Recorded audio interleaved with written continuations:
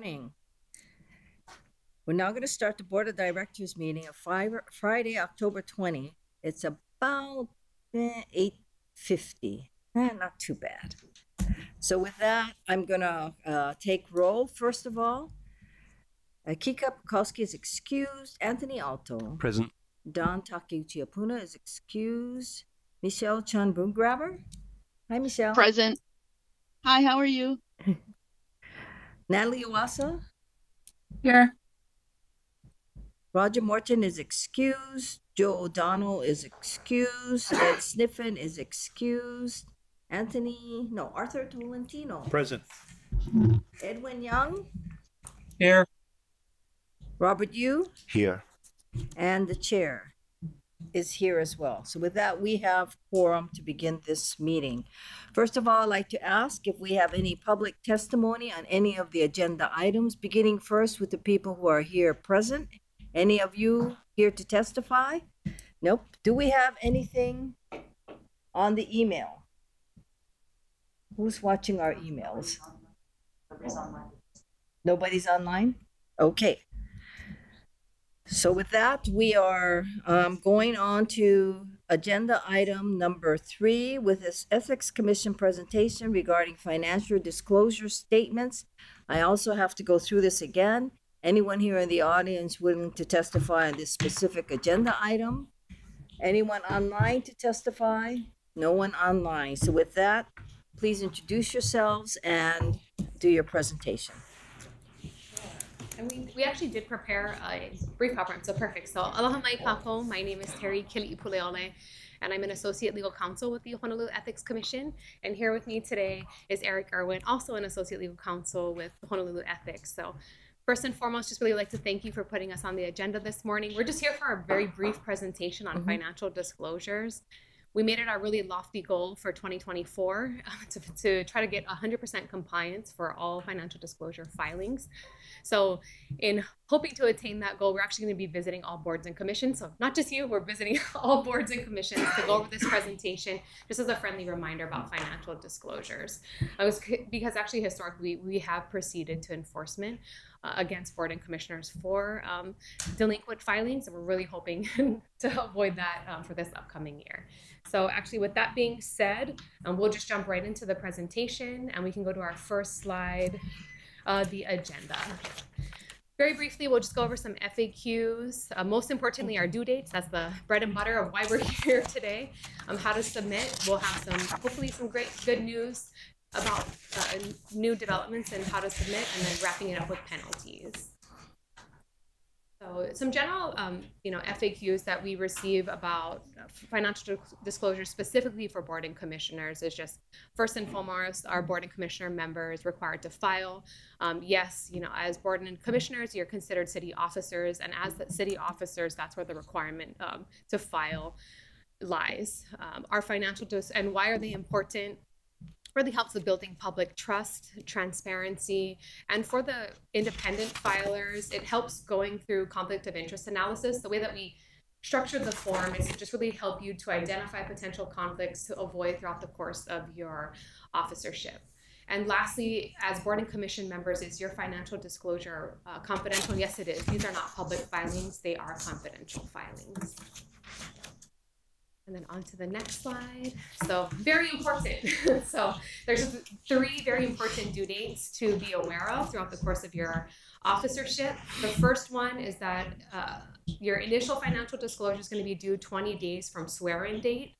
The second is annual and ongoing throughout the entire, your active tenure is the due date of January 31st. It's always going to be January 31st for your annual filing. The caveat with this one is that the filing period does begin on January 1st and it'll close on January 31st. And that's because you're filing for the preceding calendar year. So this is one of those situations in which, the early bird is not going to get the worm here. If you were to file in December of this year, that's going to count for the preceding calendar year. So you really want to make sure you are filing within that January 1st through 31st filing period. And that's the one we're really hoping to bring home. And the last one's going to be 10 days prior to leaving office. And then next slide, how to submit. So this is for your annual disclosure specifically. specifically because that's the one we're really hoping that everyone's going to file on time this year with the 31st deadline. Currently, it is an older process. It's paper copy submissions. Currently, our website is set up that we do have a specific tab for board and commission members. It's displayed here on the screen on the left. You click on that at the very top. It will take you directly to the financial disclosure form that's applicable for the filing year. You would download that, fill that out, and submit the completed form to us either via email or by snail mail to our office at Kapala Mahale. And hopefully we have some new exciting news that Eric will go over about a potential new electronic submission process that will debut. Yeah. Okay. And I'll turn it over to Eric. Next. Perfect. So, as Terry said, I think it's good to remember everything she said because nothing as of today is official. But it looks likely that a lot of this process for financial disclosure, not a lot, in fact, all of the process will actually move online. So if this system goes live, which it seems likely on January 1st of next year, you will no longer have the option to print off that form and mail it to us or email it. So you will be required to go through this electronic process. So presuming this goes forward, the thing to remember is you have to do it through the city and county site, hnl.info. And if you go in there, it's good if you want to get a head start to actually make an account, remember your password, create a username. And from there, when it goes live, if it goes live on the 1st, you'll be able to file it in almost like a TurboTax system. So you'll be able to do everything online, put it in there. It'll check your data in the sense that if you leave something blank that needs to be filled out, it'll prompt you to fill that out. So hopefully it'll be a smoother process. But we also understand that change can be difficult at times. So if at all you guys have any questions, please don't hesitate to reach out to either your board liaison or to our office because we'll be able to direct you through this. And also one other thing I want to add is as this gets closer and as it gets more solid, we do plan to have a step-by-step guide with pictures that we will distribute to all the boards and commissions.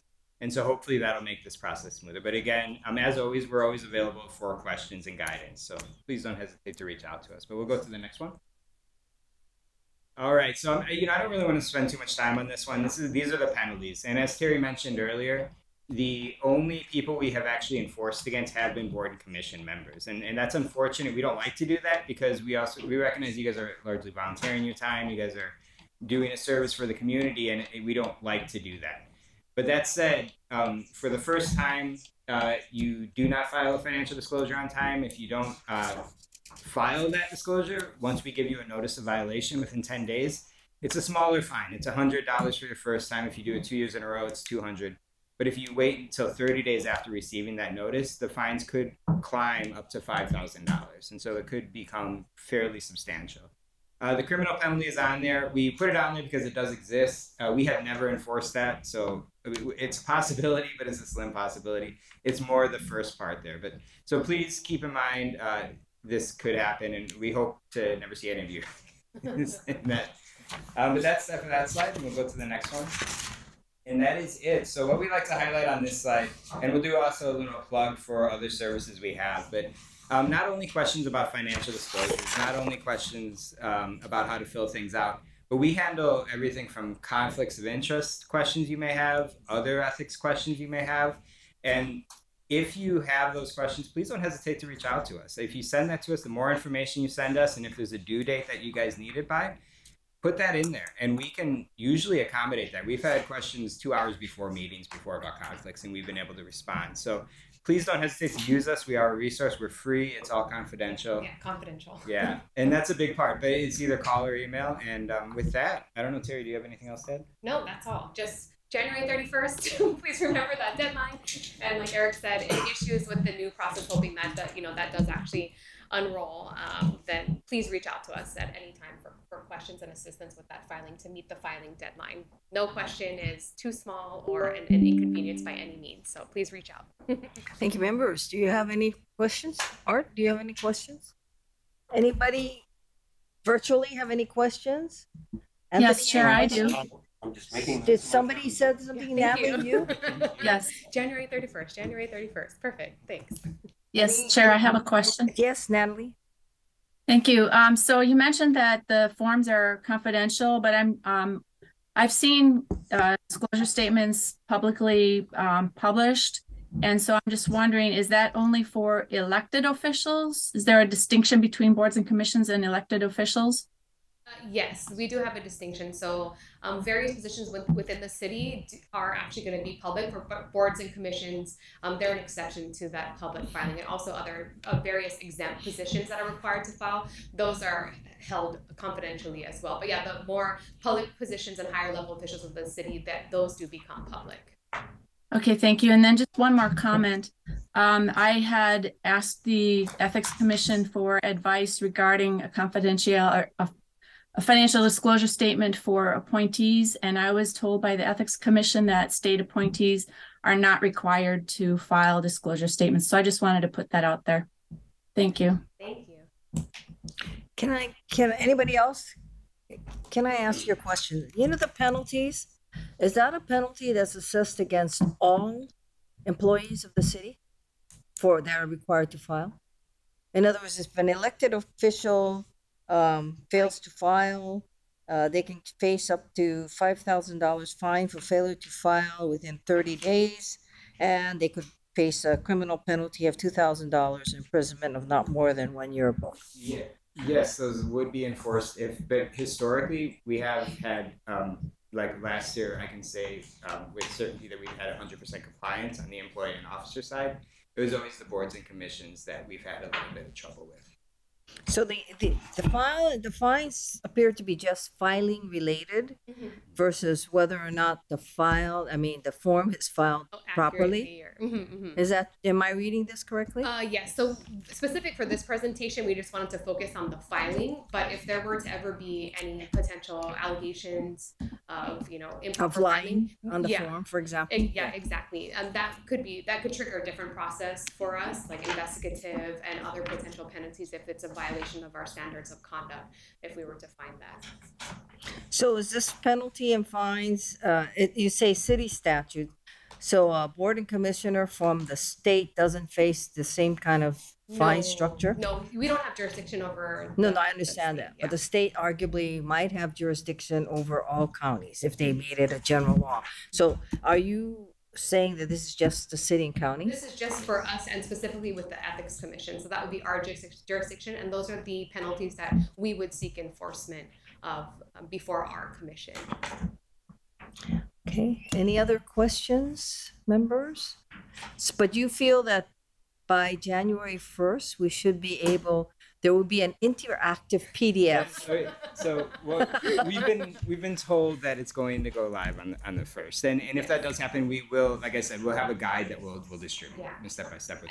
And DIT is actually, they're the owner of the H&L site, and they're the ones who are actively working on trying to get this out. So it's they've made assurances, although we don't want to make further promises, but they've made assurances that they're very confident that on January 1st, and the system does exist. I played around with it, so it isn't. They seem to be in more of those final kind of staging process of making sure things run smoothly. So I think it's very promising that it will be released live on January 1st. So welcome, Roger, but I'm just curious. Roger Morton files as a director of the City and County of Honolulu. Does he have to also file then as a board and commissioner? We do have the dual filings. Yes, and the idea behind that is just it's just because like there's different conflicts, and so like Terry said earlier, it helps you flag different conflicts in different positions. So that's kind of the theory behind it. So at least for our ex-official members who are also filing under other hats, must know that they got to file again as a. That's part of this outreach is we're really trying to hit it as much as possible and answer any questions that people have. So we appreciate this conversation too. And even as the due date approaches beyond this presentation, we will we do send out reminders as the due date does approach. So hopefully that would also help. And if you have questions, if those emails kind of trigger any questions too, please feel free to reach out. But we do have at least an email that we will send reminder in the fall, and then right before the deadline as well too. And if we see that there is a filing, if we know that, you know, a director and hold multiple positions, and we see one filing, we usually do try to reach out if we notice that in another position there hasn't been one filed. So we are in January, we have a very active reviewing process where we're actively going through all the financial disclosures that we do receive to be able to reach out and send those reminders, or if we have questions about the filings themselves. Do you have any questions, Roger? I think I do 3. Yeah. You do 3 filings? For city officer, 1 for board member, and 1 for UMPO. Oh, okay. That's a state one.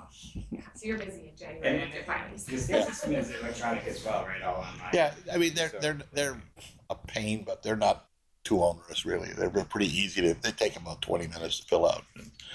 The only thing that I always get irritated by is the signature.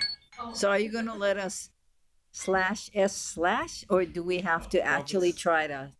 Within, there should be the electronic signature system. Yeah, I'm not sure what the new system looks like, but it should be easier than. Yeah, it should be all electronic. And they're hoping to have some prompts in there where you would just, you know, if you don't know the information, it'll allow you to click on something, like even potentially for your tax map key and all of that, that it'll be able to populate it for you if you could put some just preliminary information. So hopefully it'll be a more intuitive and helpful. This one quick plug though is I know that sometimes the barrier we have are just they don't have the information from past filings, like a TMK number or something like that. We have all the old filings, so if this does come up, because this system won't autofill the first year, there's no information in it. So if you do have that and that functionality that Terry was talking about, just pulling it from the TMK side is inactive, give us a call and we can get you an old copy of your financial disclosure so that you can just transfer that information. I see. And after that, if we sit on the board after that, we would be able, it will auto-file It for should. us. That's the theory. That's the theory. Yeah, That's the theory. Yeah. But like we said, I don't want to promise anything. Yeah, and like Eric did say, as soon as we get more concrete information about the site, we will disseminate that information as soon as we get it. So the handouts, any instructional sheets, we'll make sure to get that to you as soon as we receive them. But those are actually actively being worked on as well. So hopefully there'll be a lot of tools to make it a more seamless transition. Personal note, how many attorneys do you have now in the Ethics Commission? We have 4. Oh, wow. So half here today. And two our bosses. First and second Yes. So is Laurie Wong still there? Yes, she is. She's not that anymore. She's Laurie Wong something, right? Nowinski, yes. Give her my best. We will. Thank you. Anything else, members? If not, thank you very much. Anybody else up there? No? Thank you. Okay. Thank you. Thank you so much for your time. Okay, we're moving. Huh? Okay. We'll put that on the agenda in January. Thank you. So that's a request that we'll put down. Request from board member on the January agenda. Reminder to file. Okay. Now we move on to agenda item number 4, which is the Executive Director and CEO's update. Before we move on that, is there anyone here wishing to testify on agenda item number 4? Any online? Any online? None. Okay. No. Laurie, it's yours. Thank you, Chair. Chad, if you could, thank you. So we went ahead and put together this schedule. It's online, especially for you, Michelle. I hope you can see it. We really just need to focus on the bottom 6 lines. It's in green. And this is what the proposed schedule is from FTA. So all the environmental is done except for that one green and mid sheet that we're still in the five month posting, and that should be done in January.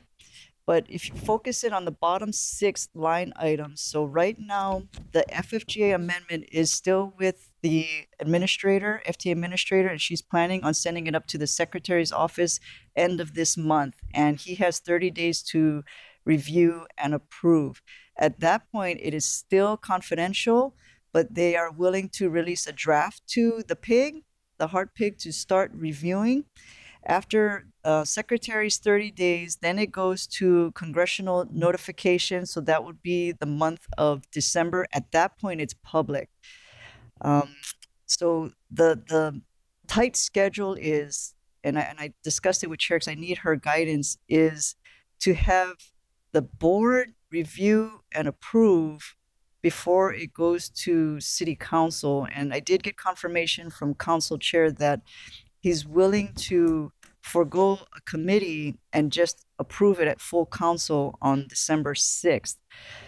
But if you can see, that's a really, really tight schedule. And the goal of FTA is to have a signing ceremony at the end of December, similar to the original FFGA. So it would be, of course, board chair, myself, mayor, council chair, and I think core. I think core also has to sign it, and the secretary, not the secretary, the administrator. As we get closer, FTA has says whether it makes more sense for her to fly here or us to fly to DC. It makes more sense for her to fly here economically, but we'll see. So that's Michelle. I'm not sure, Michelle, if you can see the posting. So sorry for the late, because after you made your comments at the Tuesday when we put this schedule together so that we could share it physically to you folks today. Yeah, may I make a comment? Yes, Michelle. Yeah, I'm actually pleased that we were able to put down a little bit more detail in terms of what we think is going to happen and put some emphasis on it. And so I'm actually quite happy, Laurie, with the schedule. And it is a very tight schedule, but we will all work towards getting it there. And I think as we're getting to the end, I think it's the steps that need to be taken. And, I was more harping on, it was more like every kind of time we looked at it, it was like it was slipping out and there was something else that had to get done. So as we're getting to the end, I think we're all learning, right, what has to get done. And I left the committee meetings earlier this week thinking, oh man, it's not even gonna get done by January, right? But I think this accelerated, or this new schedule, even though the timeline is quite tight, I think that I'm happy with it trying to close by the end of the year. So I don't have any comments other than thank you for showing us the schedule. Thank you, Michelle. And I don't think I'm violating anything, but Michelle is on the PIG. Yeah. So we do have so those who are on the PIG will be I guess soliciting a date for them sometime after the 3rd. Correct, Dan? Yeah. Yeah. Okay. So any other questions or comments, members? Chair? Yes, Anthony. This may not be the time, excuse me, but as chair of the extensions PIG, looking at the possibility of extending the system that we're building at the moment, one rather large question raises its head, which is it worth having FTA money? And I wouldn't mind seeing some kind of an analysis at some point as to what the costs of the FTA imposed rules, regulations, and oversight has been compared to the amount of money that they've contributed to the project. Because it makes no sense to work with the feds if doing so costs us money instead of bringing money, extra money in. So the only thing is, I suspect that such analysis might take a fair bit of time. I think you've asked that, or maybe not you, but the board has asked that in the past, and I think Nate mentioned, and he can speak for himself, but I think that's very challenging analysis to be done. I'm not disagreeing that it does cost quite a bit to have FTA funds, but to separate it out, I think that would be very challenging. Okay. Okay. Yeah, no, I mean, it's all right. We could sit on it because I think we're exceeding the position, but what we can do, Anthony, is you can write a formal request. Right. And it's not urgent because we're not planning on any of this right now, of course, but it is a very pertinent point. Right. As you know, it's come up time and time again. And you can also take it up in your PIG. Right. But thank you. Thanks, we'll make it either a formal request of some kind or take it up in his PIG. Yes, Roger. If there were such analysis done, it would be helpful to know of the experience of other cities that have decided to use local money, if any. I don't think there's any other city or, well, state in the nation that has a GET. Well, But they still have local monies. Yeah, but not like the GET. No. I mean, if you're looking for a funding source, that's I think everybody is tight for money, and I'm just saying that it would be interesting to determine how many cities, if any, had chosen to go a route of foregoing, federal money. Right. I agree. There may be some, Right. but Right. And at the 30,000 foot level, obviously, we should be lobbying for the federal government to change its formula so that more money goes to public transit instead of roads. well, I think that's the other issue is that at 15% federal share, you're right on with, is that worth it? But that's not to say that future extensions would be 15%. Right. They might be 40%, or they might be larger. They might be 50%. From your lips to God's ears. So I mean that's we're not we can the federal government legally can go all the way up to 80%, but they don't. they did one long time ago. Long time ago they did, but they don't now. Okay, guys, we're off topic. Okay. Thank you. All right. Yes. FTA Quarterly Debrief, Laurie, is your next topic. Thank you, Chair. It was actually very brief meeting. FTA did fly in here. It was one day, and the feedback from Region 9 was they're very pleased with the progress that has been going on. They're pleased with how the meetings were held, very tight, concise, and it was very positive. And I think they went out into the field to see the construction, how it's ongoing for AGS and CCUR, and again, they're just very, very positive feedback. The APTA Expo, so I spoke at the Expo last week. It was in Florida. My first time attending something that huge. There was about 11,000 attendees. Matt Scanlon, Director of Design and Construction, attended with me, and actually so did Roger and Robert. As I mentioned before, Roger is like my big brother, showing me around and introducing me to different people. And I have to say, Matt always shared this with me, that the industry, all eyes are on us. Everyone is very interested, but very supportive. So as even Matt was introducing me around, the 100% the reaction is, oh my God, congratulations to you folks. We're so pleased. Chair, I did want to share with you, in that expo, there is an award ceremony. And right now, in fact, the APTA chair is actually a board member. And I didn't realize how much the boards were so active in APTA. So I know it's later on in the agenda on Rail-Volution, but I think you folks really should look at attending APTA. And it would be really terrific if the agencies that were given the awards, just the board and the administration are just working hand in hand and just accomplishing so much. So it would be great if one day we're on that stage. But that's all I have for my update, Chair. Any questions or comments? Okay, Roger. We were on the stage twice. Winning awards? Yeah. This year? Not this year. Oh, okay.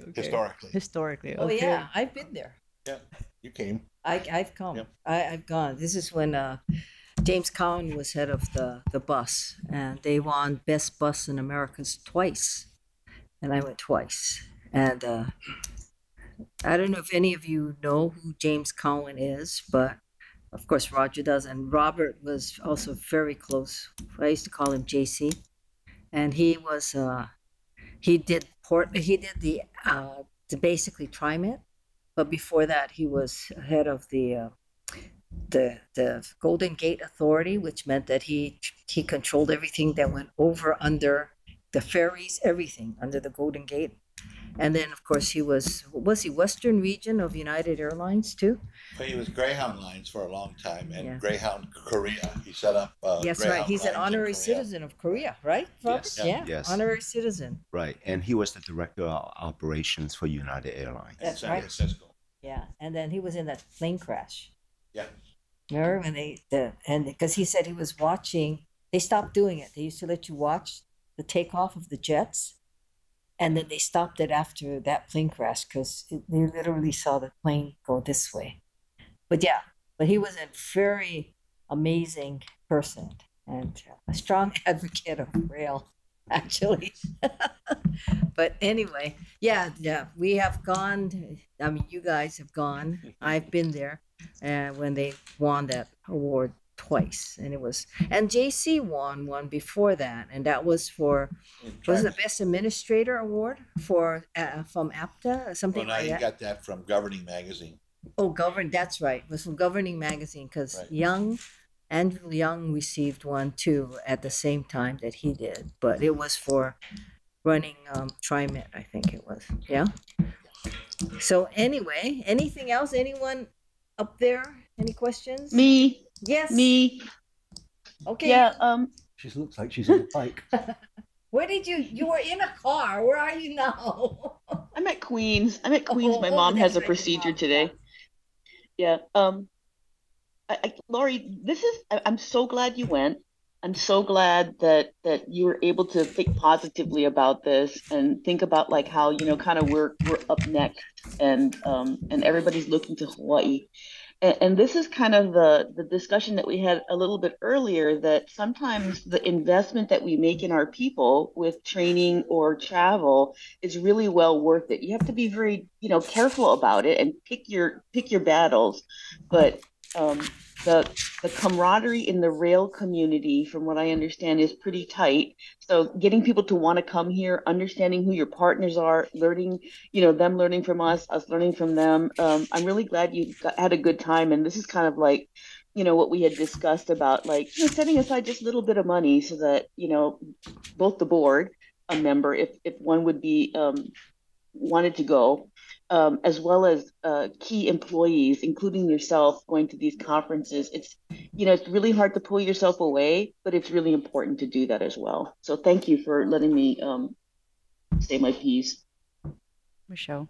Thank you. Anyone else? Yeah, Yes. Just a quick one. I'm just wondering, you said that there was all eyes were on us. Is that because we're an automated system? What is it that's attracting so much interest? I think that's part of it, because we seem to be cutting edge technology. We have the platform gates were interesting to a lot of people, and the autonomous, but just our history that we were like the poster child of what not to do, and it's turned around. And people are, what Matt has explained to me, any positivity within any agency, it just lifts up the industry as a whole. So people were rooting for us, and when we opened up that first segment, they just feel for us, just so proud of us accomplishing that. Thanks. Anyone else? Art, do you have something? Your mic's on. We just want us to hear you eat. Okay. So with that, members, we're going to move on to agenda item number 5, which are the committee reports. Before I go there, is there anyone here who wishes to testify or give comments on agenda item number 5, committee reports? Anyone online? No one? So let's begin. The first report is the October 17, 2023 Finance Committee Report. Robert. Good morning, Chair, members. Your Committee on Finance reviewed 3 items at the during the October 17th meeting. The 2 of those items did not require any committee action, and we reviewed this cash flow report for the year to date to September, and also the annual cash flow. And we also took a look at the fiscal year 25 operating and capital budgets. And for that item, it will be an action item at during the next Finance Committee meeting. The action that we took in the committee was for the fiscal year 2024 capital budget amendment. When the fiscal year 24 capital budget was passed, it did not specifically appropriate an amount for HART's capitalized labor costs, and that amount is $15 $15.7 million. And so the committee took action and passed the amendment to appropriate $15.7 million for HART's labor costs in the capital budget. And we need the board to approve a resolution, but we will ask the board at the next board meeting to approve the resolution. Okay. And that concludes my report, Chair. Any questions or comments, members? Chair? Yes. Just for the sake of those tuning in for the public, the 15.7 million is not a net increase to our budget. It's a paper transfer, correct? That's correct. It's a transfer from another budget line item. So there's no additional money that we are asking. Any other questions or comments? I have one comment, and Laurie, I think this is directed more at you and your staff. I remember, I noticed during the meeting, the finance committee meeting, and I'm not a member of the committee, so I did not interject at that time. But since it's going to come up again, I thought that the operations and the capital budget is really something that's presented by your staff, because I think the charter says you present that. If I recall correctly, for some reason, Robert was doing the presentation on that, and I think it should have been you guys. And I think usually you folks have some sort of a whether you want to call it those things, dashboard, whatever you want to call it. I think you usually present something, and I didn't see that. But I didn't know whether that was a decision made between you and your staff and Robert. But I think this still needs one more time with Robert's committee. And if it's not something that Robert has decided to do, I think the onus is on you guys to present that to the committee. And everyone who was not here or may not have heard it, what happens with this budget is that it goes directly from the finance committee to the mayor's office by December 1st. The mayor then transmits that. He cannot touch it. He then under the charter, he can't touch it. It then transfers from him to city council. City council does whatever it may want to do. Then it comes back to the HART board. It's at that time that the HART board takes action, because the board can decide whether we're going to agree or disagree and change the budget. So the budget is purely within the board. So that's why it's not, though it was agenda item number 8, we're deferring that because of the fact that we don't take action on it. It goes directly from finance to the mayor. So in light of that, could you and Robert decide, because I think it's on you guys to present to the committee, not the committee to explain what's going on with your capital and operating. Yes, we'll do, Chair. Okay. Yep. Unless you want to do it, Robert. No, I do not. Okay. Thank you. So with that, we're going to move on to the next one. I don't think you want to do it, huh, Michelle? I'm going to defer to Kika gets here. You want to do Kika's report? Oh, no, let's defer until Kika gets here. Okay. I'm going to defer that to Kika gets. Kika is coming. He has another engagement in the morning, but he will be here. Now, at that time, we'll ask him to do committee report on the October 17th Project Oversight Committee. So I'm deferring that to later on in the agenda. Number C, October 17th, 2023, Government Affairs Legal Matters Committee. Anthony. Chair, there was only one item on our agenda, which was the STG change order settlement issue, and that has been deferred. So the committee only met to see if there was any online testimony. There being none, we adjourned. Thank you. And agenda item number D, October 17, 2023. That's the Human Resources Committee, and that's you, Michelle. Yes, good morning, Chair. We had our Human Resources Committee on Tuesday, October 17th.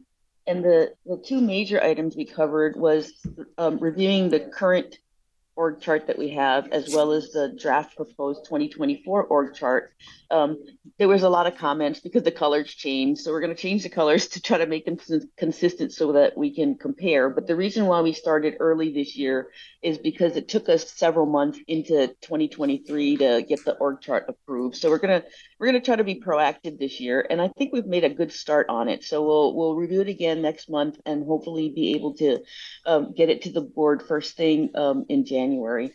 The second thing was the vacancies in hiring, and I'm hoping that we have a chart that shows the critical vacancies that we can show. Is that available, Lori?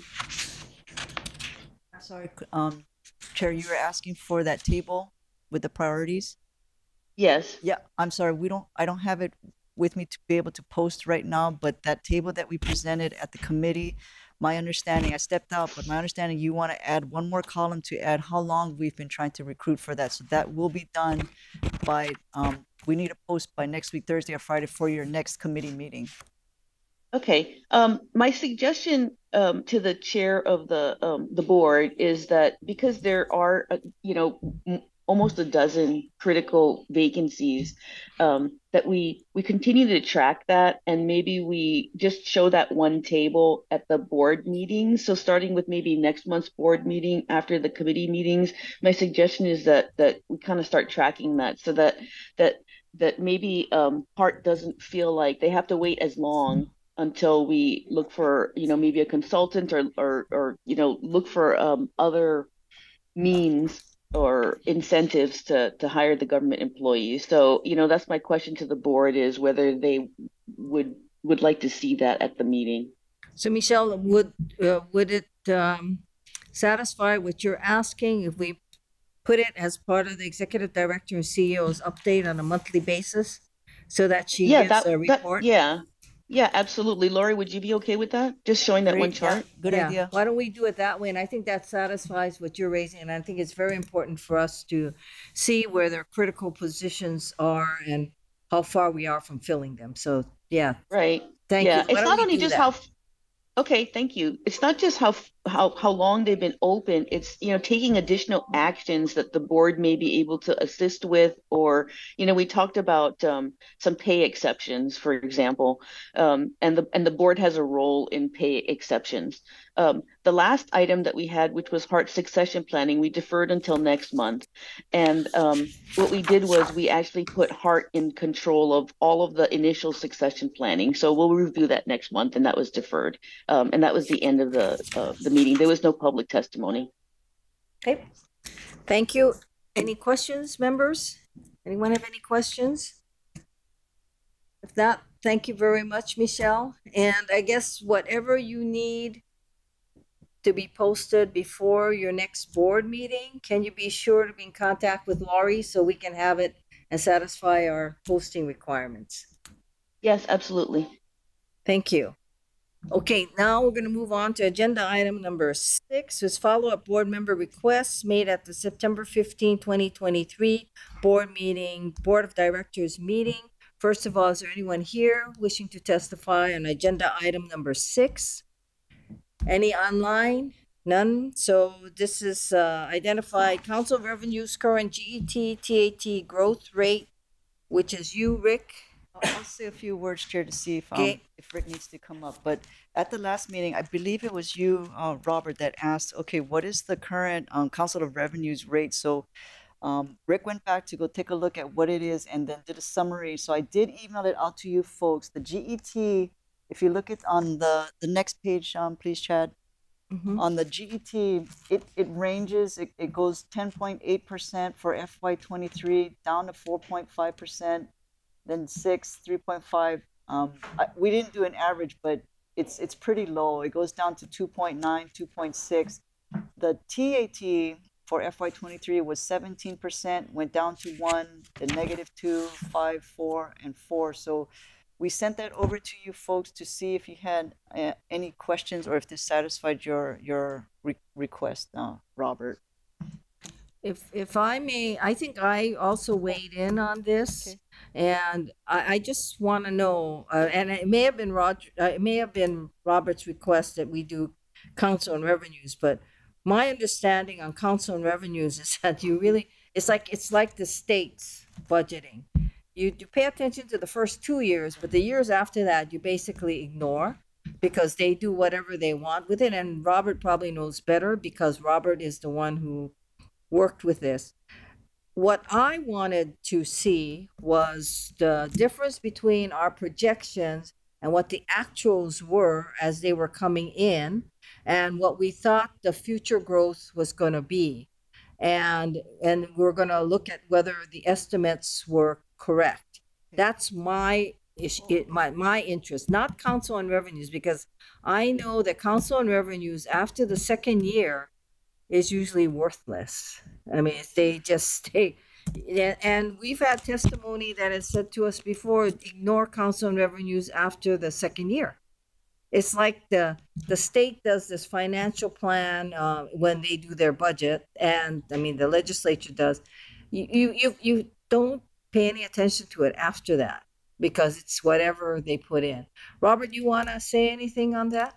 No, I think you said it very well. And my only comment was, I think the conversation the last time was, well, how do we determine the projection for GET and TAT? And I think HART met with the Department of Tax to get information on your projection. And I think the discussion, wrap around, well, what other sources are out there for you to consider or for you to be able to speak to come up with reasonable projections going forward. And I know I mentioned, well, a lot of time people could use the Council on Revenues projection because that's for state budgeting is constitutionally required, right? So, and I think there's also recommendation that if you want to, you could talk to DBED. I know state economist Eugene Tian works for DBED, and he may be a good source of information because they do a lot of surveys, with respect to the economy and the visitor industry and whatnot. So yes, that's pretty much the gist. It's the 2 years because they budget biennium. So it's the 2 years, and after that, it's just like the legislature. When they come up with our budget, it's the biennium that's before us, and then of course there's a supplemental second year. But after that, it's whatever looks like you'll balance out. But there is no science to the outer numbers. So that's why when I saw this, I said, no, this isn't what I remember wanting, because this is, I mean, at this point, of course, it'll always be low.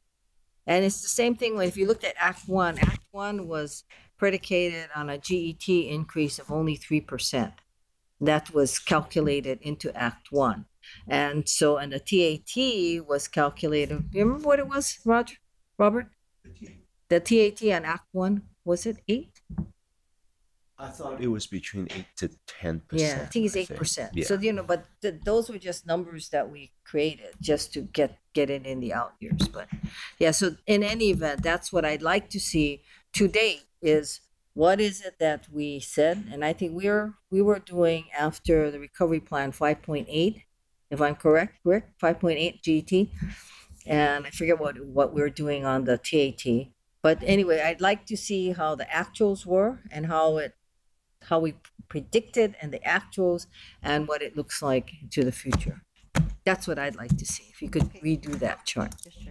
Thank you. Anyone else? Any other comments? Yeah, Chair, this is Natalie. Yes, Natalie. I'd just like to reiterate that I'm still very concerned about the projections that have been used. In the recovery plan, we have 5.83%, and I went through my calculations using the same process that the HART staff did for the recovery plan.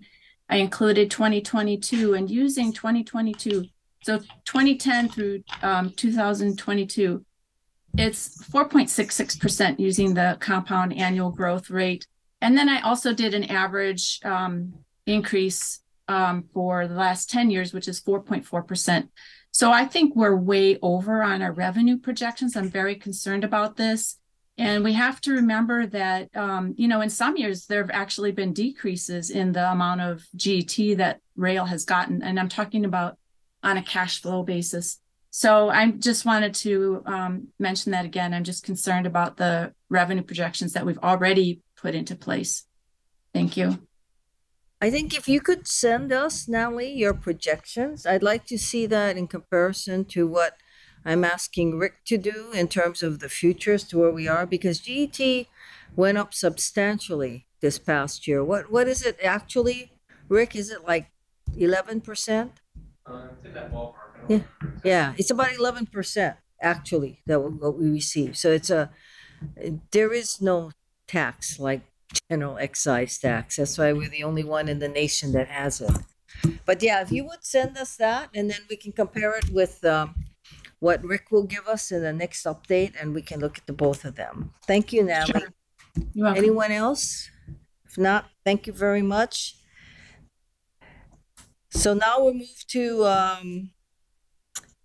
agenda item number 7, fiscal year 2024 capital budget allocation amendment for city center utilities relocations for, I think this is 4E, right? 4-electrical. And this is Nate. Any comments or any testimony from anyone in the audience? Anyone online? Nope. Nate, all yours. All right. Thank you, Board. Thank you, Chair. Nate Meddings, our Project Director. So we are making a request to reallocate fiscal year 2024 budget. Reallocation for CCUR for electrical, like you talked about. So we had budget allocation in there for CCGS, was the majority of it. Obviously, we have not used that, and so we originally wanted to pursue 4 electrical as a change order, like we did 3 electrical. Weren't able to pursue that for a variety of reasons. So now we're asking for a budget allocation because we are currently out for procurement. The expected award of that contract is going to be end of this month or middle of next month, depending on how the last few weeks play out in the procurement. So that is the request, and that we're asking for approval. Thank you. Before we go any further, Robert, did we discuss this in your finance committee? It's familiar because I think originally they did a change order on the Colucho one, but for some reason on the NAN section, the NAN didn't have a subcontractor who could do this. Was there something like that, so that you have to do a separate procurement on this, but it's similar to the Colucho one, but this one is for NAN, and NAN doesn't have a subcontractor, so it can't be a change order. So it's a totally separate procurement request. Am I recalling this correctly? You are recalling that correctly, and in addition to it is the price we got from NAN related to the work that also made us deviate from wanting to pursue that as a change order. We found very quickly that the most cost-effective way to get this work done was to procure it, not go through NAN. Do you It recall? was presented in the POC committee. Oh, it's presented the at finance POC, committee, not yes. finance, because it's really not a change order issue. It's a new procurement issue. Okay. Any question? Go ahead. Sorry, this is to pull the cables through the work That's right. Yeah. along Dillingham. Absolutely. And this again is a paper transfer, right? This is not net new money. Correct. Absolutely. Any other questions? I thought this is new money. Well, it's new money in that it's not part of the NAN contract. Yeah, It is was not part never of the NAN. allocated. It is no impact to the estimate at completion, the Right. recovery plan budget. Yeah. Right. That's different than that new money. Because Yeah. technically it's part of the budgeted amount, but it hasn't been awarded in the past. It's not like a change order. Correct. So just so that we're clear. So this is new money, but within the EAC. Yes. Any questions from anyone? Where's the money shifting from? It's in CCUR right now. If you look at the cash flow, it's in DBB 511. So that line item includes the electrical work as well. I think it's built into the NAN. I think it's built into DB 511, that CPP. I think it's 511.2 because 511.1 CCR1. Right. Yeah. So just a question, Nate. Why does the board need to even here approve the amendment? Because it's the CCUR is already part of the CPP, right? and that CPP does not is not exclusive to NAN. It just really any work under that CPP. That was Kika's comment too. He's like, I don't think you folks need to bring this to the board, but we thought we did, so maybe going forward we'll check with you folks first. But he said the same thing in his committee, that I don't think you needed to bring this forward. Okay. He did. I think we wanted to ensure that we were coordinated with the board, that we just changed direction, not pursuing the change order. So we wanted to circle back, make sure everyone was on board with it. Yeah. How much was it? It is, the estimate out there is 75 to 100 million. Yeah, it's not small change. It's not. And I give that range because there's some strategy there, because the way the work works right now is that NAN does the infrastructure. This 4E contractor comes in, pulls the cable, then NAN comes back and does some of the finished work, landscaping, curb, gutter, sidewalks.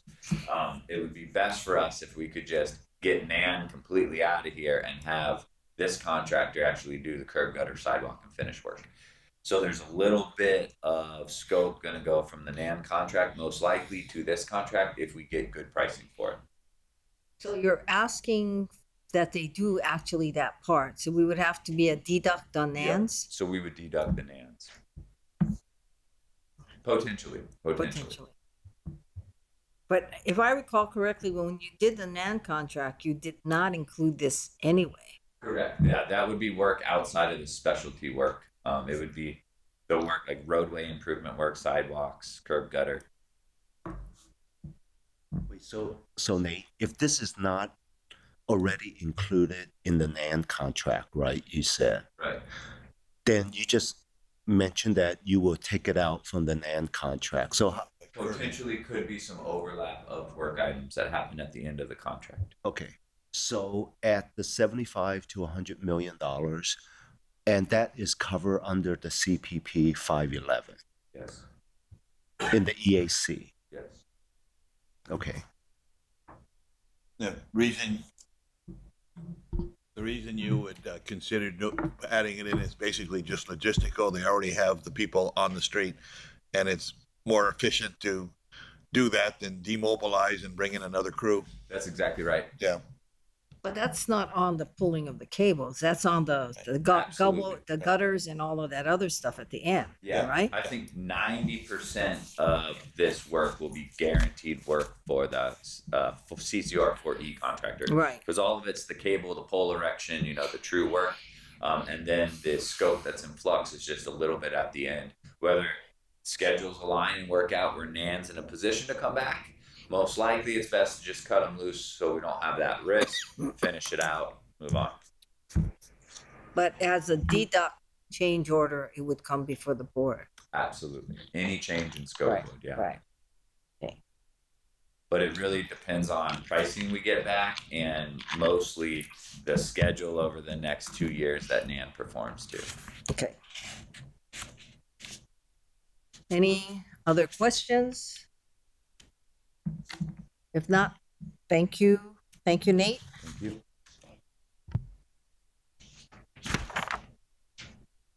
So we are on agenda item number 8, which is going to be deferred because that doesn't come before us until the council acts and it goes back to Robert's committee. Then we're going to do agenda item number 9, which is potential travel by board members to upcoming Rail-Volution Mpact conference. Members, we have a flyer that's been attached to, first before I go, is there anyone here to testify on agenda item number 9? Any online on agenda 9? Okay, so members, in your folder is the schedule of this conference, and Laurie just told us about APTA. This is one that's it used to be called Rail-Volution. I got the information from Joey, who said, Chair, is anyone interested in this conference? The only person I know who has attended this over the years is actually Managing Director Michael Formby. So I asked him about this before I brought it before you. Mike believes that this is one of the best conferences that you can attend. And so he said he strongly recommends that if people on the board are interested, that this is something that we should consider. I apologize to the members that it's kind of weird because this would involve Sunshine Communications. So it's not something that I could go and ask anybody about beforehand.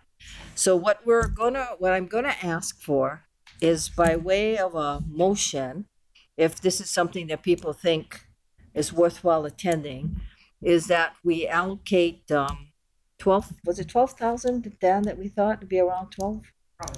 So a maximum of $12,000. And we would not violate Sunshine. So the maximum number of people that could attend would be 5, correct? Yes. Would be 5.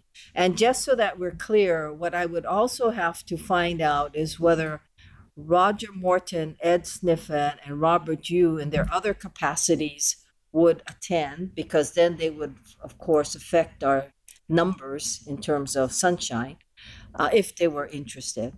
And then ask any members who might be interested to would have to be Dan, because you couldn't communicate with me. God, this is so complicated. It would have to be Dan, and Dan would give me the list. So what we're asking for in terms of a eventual motion, if there's an interest, is that you allocate the maximum of 12,000, no more than 5 members to attend, and also that you give me the discretion of selecting who will go, because it's just too short a period of time. You see, it's November 5th to 8th. And then I'm going to ask Joey Monahan to give us assistance in terms of planning for this. And like I said, Michael Formby says this is a great conference. What Laurie experienced with APTA is that, these conferences are something that the rail community, members of the board should get to know this community. And it's the topics was what intrigued me when I looked at this. So having said that, members, that's what I'm posing before you. I'll make full disclosure, I'm not interested.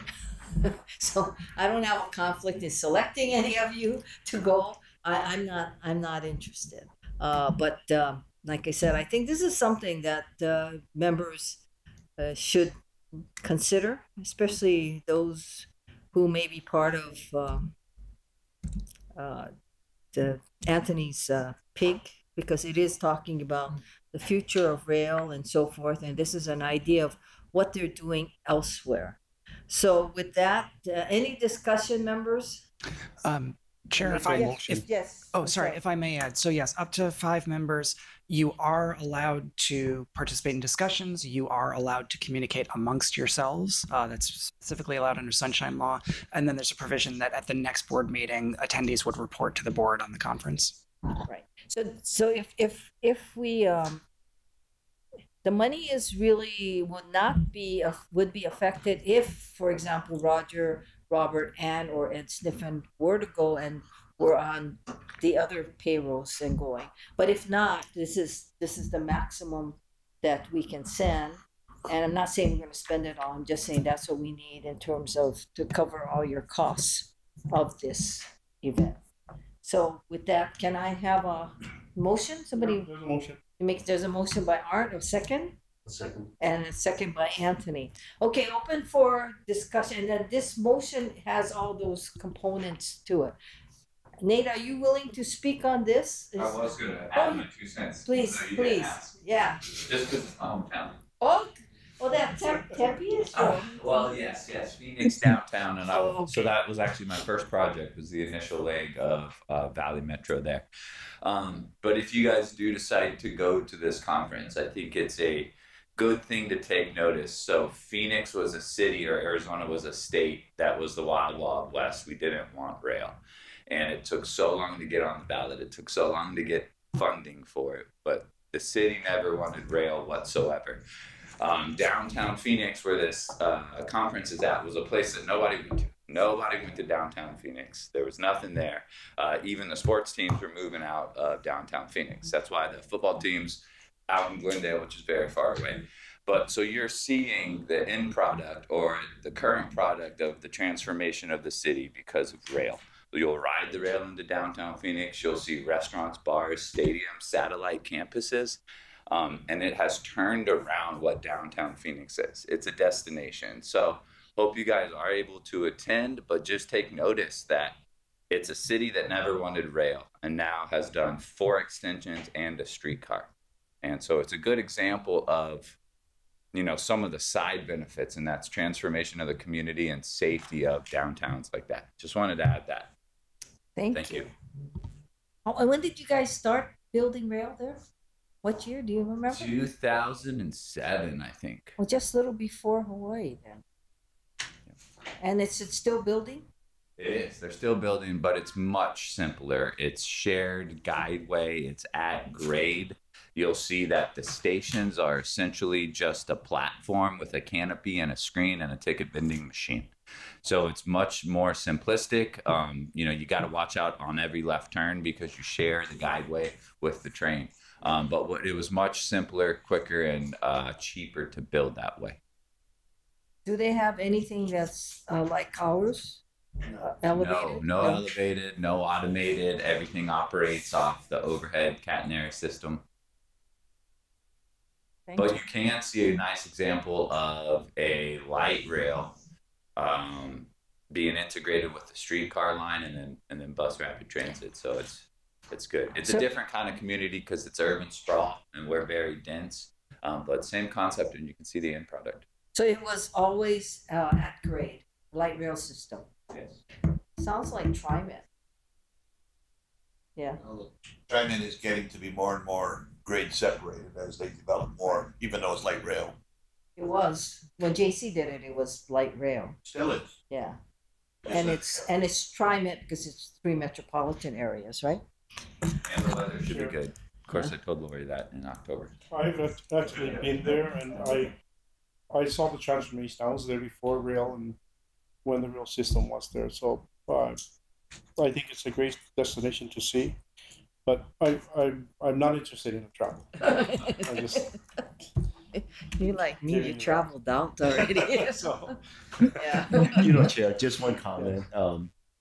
Think about it. I've been to Rail-Volution, 2 or 3 times, but I just saw the agenda, and I'm kind of surprised. Everything is pretty much a la carte. You actually have to pay, in addition to the registration fee, you have to pay for most of the sessions. Yeah. No, well, I mean, there's a lot of them, right? Yeah. No, I mean, there's very limited sessions, but most of the workshop, which are the interesting stuff, is all a la carte.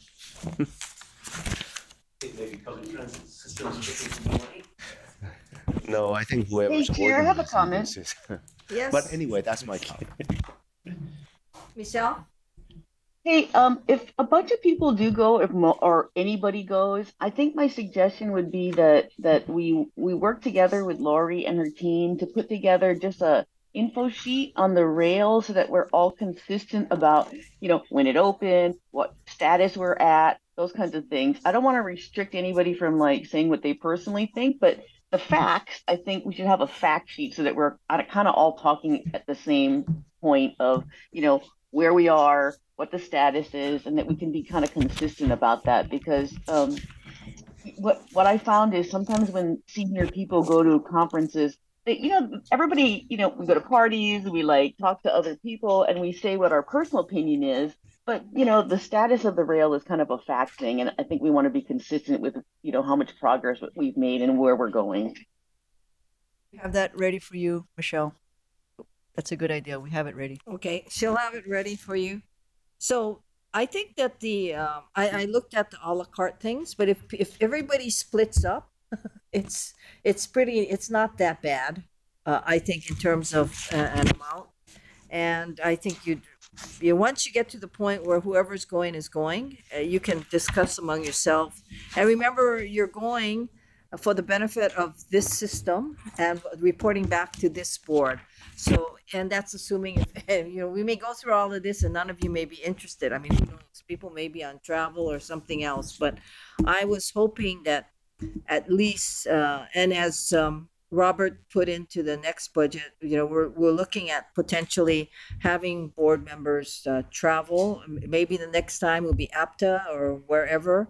But I think that this one piqued my interest because it looked like something that was similar to us, and we could benefit from that. So we do have a motion and a second.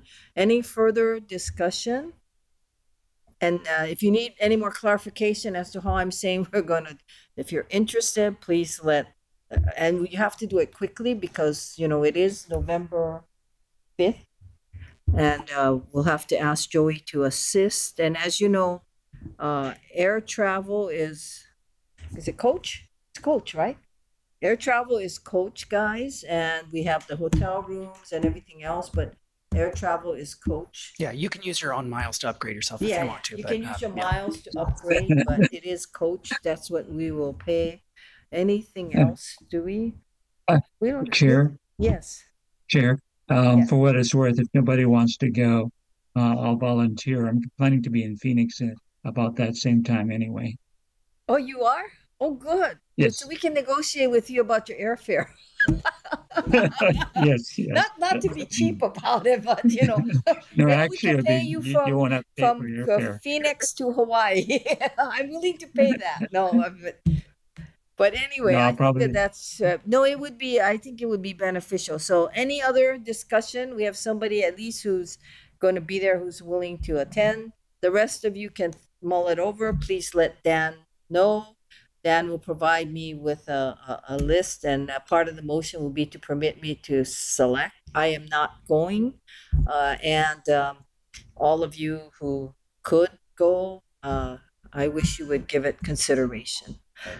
Yes, I'm not going to go, but I do think that the conference is worthwhile, and I think that historically there's been a lot of other Hawaii people that have attended this conference. Move Oahu Forward has been a pretty dedicated group going to that. I know in the past that there have been some other state agencies that have attended. But I think the conference is a good conference as far as Nate was saying, what kind of development impacts rail can have. It's not so much about a technical transit conference, but it is more the TOD aspects and the development aspects that are highlighted in it. Mm-hmm. That's great. By the way, Laurie, is anyone from HART going? Oh, none of you guys are going. Okay, because I know that surprises me because I always thought that Rail-Volution was something that they attended. I know MOF guys attended. A lot of them attend, who are members of Move Oahu Forward, who go on their own. Yes. Yeah, Mark Garrity, Oahu Metropolitan Planning Organization. Just to let you know, I will be attending Rail-Volution, and our chair, Cordero, Councilmember Cordero, will also be attending. Oh, great. So, I think there's going to be some representation from the city side, from the FTA side, just to support your arguments. Thank you. Any other discussion? If not, do I need to take a vote, or do I have unanimous consent on the motion as I proposed it? Okay, Thank you very much, members. And please think about it very hard. Let poor Dan Glock know, and we will move on it accordingly. Thank you. Next is agenda item number 10, which is owner-controlled insurance policy change order. Brent, it's Nate again. Sorry, Chair. Brent is off today. Yes, Brent had a scheduled PTO. I think that was scheduled before Tuesday. I checked, but so you get Nate instead of Brent, and I'll try to be quick and give you as much knowledge as I have about OSIP. So we presented this change order on Tuesday at the committee meeting and it got approved, and now we are requesting the full board's approval of this change order request. Go to next slide, please. To break it down from the beginning, so these services are for Aon, our insurance broker. Of course, the OSIP program is the owner-controlled insurance program. The intent of that program is for the owner to buy the insurance for the project to net in a better price overall by allowing an economy of scale type of insurance policy, and then the contractors discount their bid. So this first slide talks about the breakout in the current contract value of $49 million. A couple of the contract stats up there. This change order is essentially two requests. The first request is to extend these services by 2 years, and that's $6 million. The second request here is to approve or concur with the accounting reconciliation of moving funds or costs incurred to date from HART 201 CPP to MM951, which is the appropriate CPP for these services. So take me to the next page, please. This breakout will show you that. So the second estimated cost to complete rows there, the total cost to complete through 8/15/2025 is that $6,061,806 number. So that is, I guess, the new money's change order request that we're requesting. That's for the extension of the next 2 years of services. Then there's an accounting reconciliation, which is that $15 million we talked about, going from HART 201, where it should not have been charged, reconciling it to MM951, where it is appropriately charged. So those two together is the cumulative request of the 15.5, but the real change order is the $6 million that we are going to use to extend the services for OSIP. Give me the next slide, please. And then actually go one back up. Apologies. So that brings our current contract value up to $60 million. If you guys recall the discussion from the committee, our full estimate at completion is 90 or 95 million in the CPP. So we have cost of these services projected out to the end. And so this, although a change in a reconciliation, has no impact on the overall EAC and the recovery plan budget. Next slide, please. So these are the two requests. To reiterate, a change order request to extend the services for $6 million for 2 years, and then a reallocation of cost between CPPs there at the $9.4 million. Open to any questions. Thank you. Members, any questions? We had a long discussion on this in the committee, but thanks, Chair. So Nate, just to be clear, the change order request is for $15 million, meaning the Aon contract is $15 million short, all the way to 2025, right? And also wanting to be clear, the amount that you pay in HR 200, it was paid beyond the current Aon contract amount. So it wasn't really just a simple transfer of money from HRT 200 to the OSIP CPP.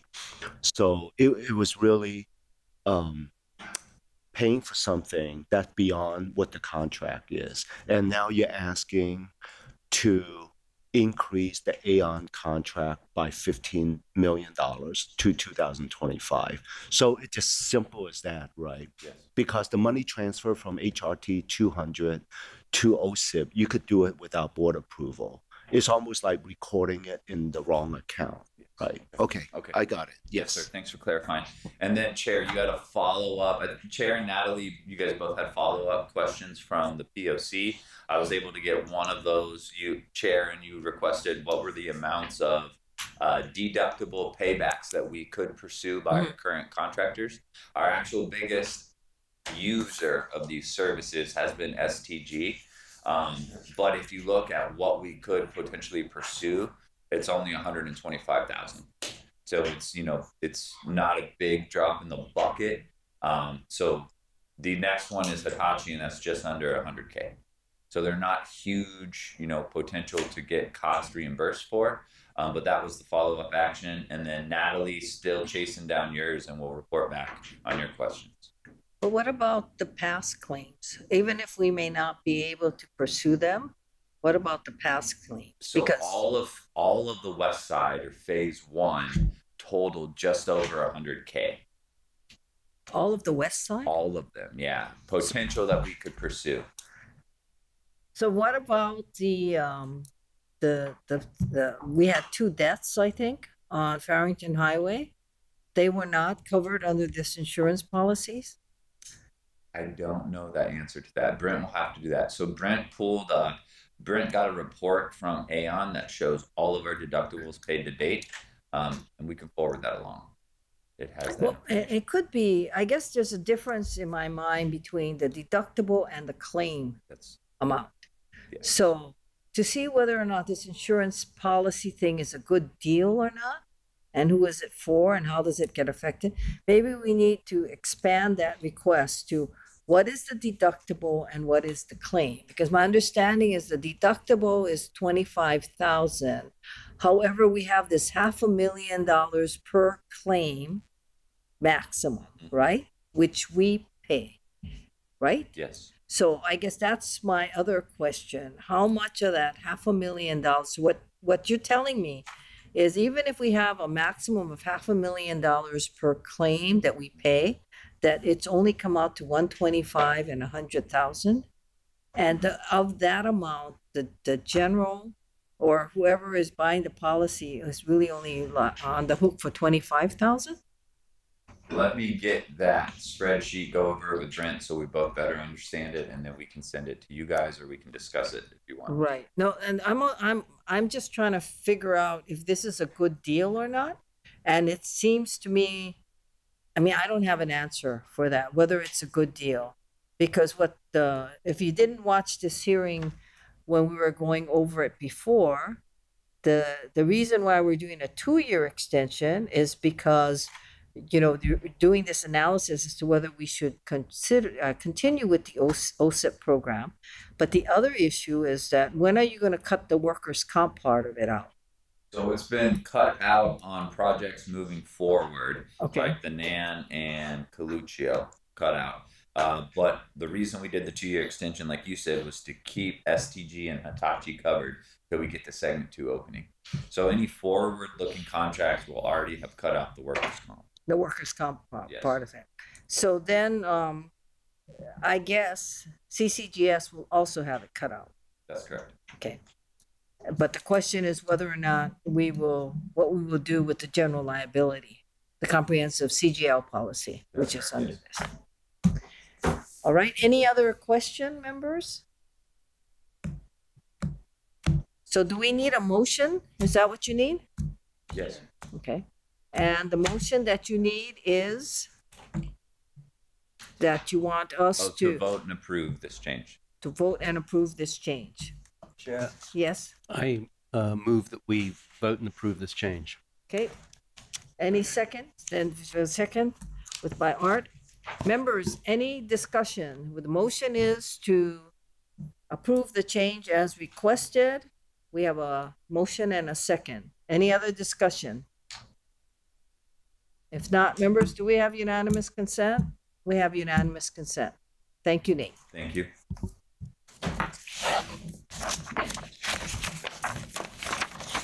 Okay. That was agenda item number 10. Agenda item number 11 was the Shimmick joint venture change order. I believe we were briefed in the prior POC. Was it POC? Members, there really is no action that we need to take on it. This was put on the agenda because we thought we might have an action. I'm just going to defer this matter unless somebody here wants to be briefed again on this. Not, it was an executive session anyway, so. Okay, with that, I'm gonna defer agenda item number 11. By the way, anyone here to testify on agenda item number 11? Anyone online?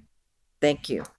So we're gonna move to agenda item number 12, which is the revisions to HART board rules and policies. First of all, anyone here to testify on agenda item number 12? Anyone online? Okay, members, we are going to probably take more than one session to review all the board rules that have been proposed before you. The purpose of this, what I'd like to do, is to limit it only to that portion of the rules that deal with the executive officer of the board. As you know, with when Cindy left, it's put an amazing strain on poor Dan Gluck, Laurie's people, as well as, just trying to get prepared for these meetings. And we need to have someone come on board, but we also need to be sure that we have a clear line as to who hires and who controls and where the money comes from and who sets the salary. So with that, do we need an executive session? I have an executive session here, or are we willing? Up to the board. I had some comments that I can give an executive session if you would like. Okay. To discuss an open session. Okay. Members, we have some comments from our attorney could be discussed in executive session. So my recommendation is, why don't we go into executive session and then discuss it and take action? And as I said, I would like to propose, unless anyone else wants to go through other parts of the rules, which you can if you want to, but at this time I was thinking we would concentrate on the executive officer and the staff of the board of directors. So with that, can I have a motion to, okay, move a second. What we're doing is we're going to move into executive session pursuant to Hawaii Revised Statute Section 92-4, subsection 92-5A4. And this is to consult with our attorney on questions and issues and matters pertaining to the board's powers, duties, privileges, immunities, and liabilities. I have a motion and a second. Any further discussion? Yes, Chair Natalie. Yes, Natalie. Thank you. So I understand I will not be allowed in the executive session because I haven't signed the confidentiality agreement. I just have a request. Since the agenda had a link to it to only section 12, rule 12 of the rules, I ask that you respect that and not discuss any of the other proposed rules during your executive session. I am prepared to make a comment on that section after you come out, but not on anything else. Thank you. Any other comments? If not, do we have unanimous consent to get into executive session?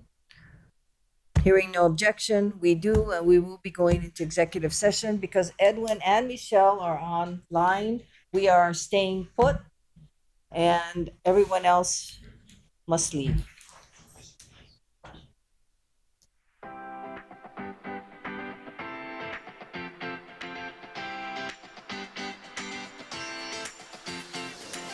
Thank you very much.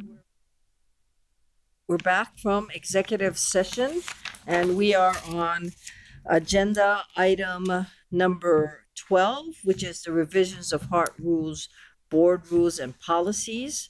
Though I've already asked for this, is there anyone, there's nobody here, but I'll ask it anyway. Is there anyone here who wishes to speak on? Chair, you need to do a summary of the executive session. Yeah. Okay, shall I do that first before I do this? Okay.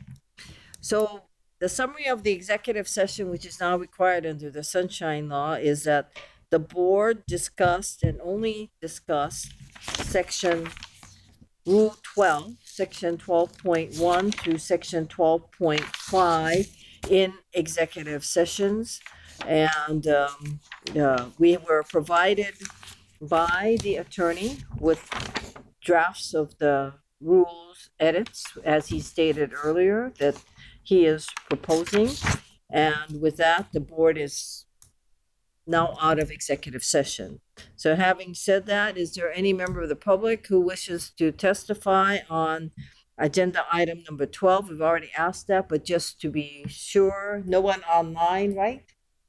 So, okay, so members, we are back out of executive session. Laura, you wanted to make a comment on the board rules? Jerry, I sent it to you earlier. Oh, but did you send it to everybody? Yes. Oh, okay. Would you like to summarize it because the public doesn't have it? Sure.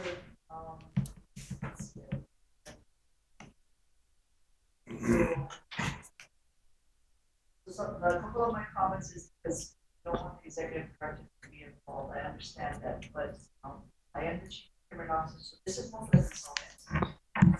So they consult with core and then back there, and then with respect to salary, it could be in conjunction with the executive director, because after it passes through me, it goes to the Department of Human Resources. They're actually the ones have to approve the salary. And then the other one was on the budget. Same thing for the board consultant. Executive director, some of the amendments may conflict with procurement code returning to the consultant. So I just asked the consultant for the Yeah, we have consulted with CORE on this, and Thank you, Chair. the what we have proposed in the rule, and we're going to go over that, is in compliance with what CORE has advised us, and we do retain the fact that you are the chief procurement officer.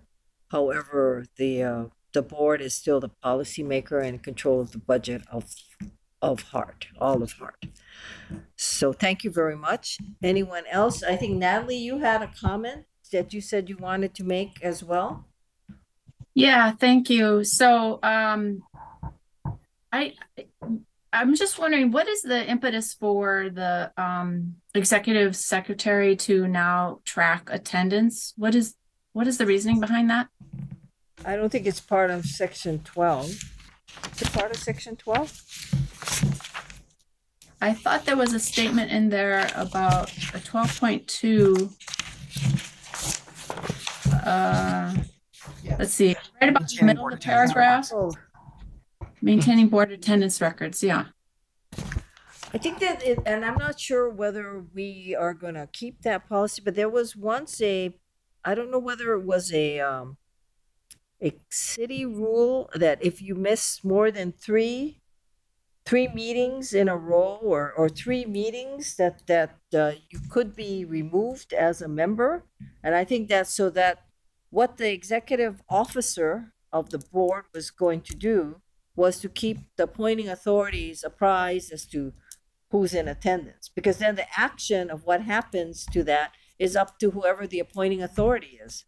And that's why, because we don't give anything else, and we don't expect the appointing authorities to be there watching who it is, because the rules or the whatever it is it an ordinance that says, or something that says that boards and commissions, if you miss 3, it's a statute. If you miss more than 3 meetings, yeah.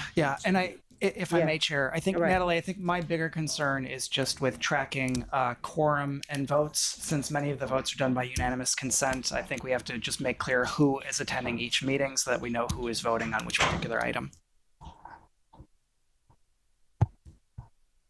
And okay. And I think your specific question was, why would the executive officer tell the appointing authorities who's in attendance? But if people don't attend meetings, it does affect our ability to conduct business. And like I said, there is a rule or something that says if you miss three meetings, then you can be removed. Okay, so yeah, I understand it. There is. I remember when I was on the neighborhood board that we had that rule in place, and a lot of times nothing was done, although it could have been.